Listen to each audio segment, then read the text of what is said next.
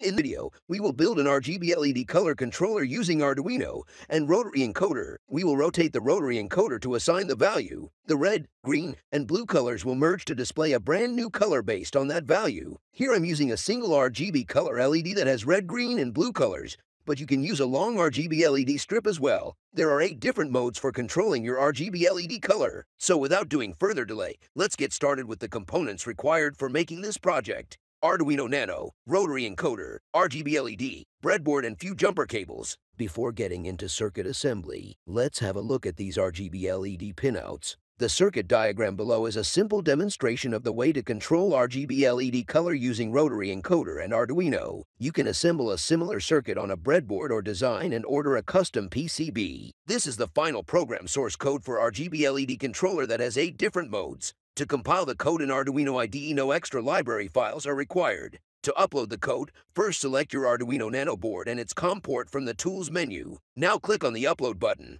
After successful upload of the program, open the serial monitor at the baud rate of 9600. You can see live data over there while rotating the encoder. There are 8 different modes for controlling your RGB LED color. You can press the rotary encoder knob to change modes and rotate left or right to assign new color codes for LED.